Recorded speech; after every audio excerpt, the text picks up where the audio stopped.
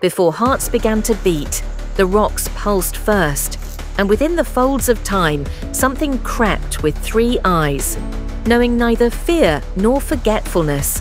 The Trilobite, the first to witness the world in motion. It was neither predator nor prey. It was as if it was writing the earth with its feet. But why is it only the skeleton that remains? Then the shape repeated, without end. Billions moved in silence towards something unseen. Were they following a call or fleeing from forgetting? Then they vanished. Suddenly, no cry, no trace, only a layer of mud and a heavy silence. But some of them were never buried. Each of their impressions looks like a map, each groove on their back like a message.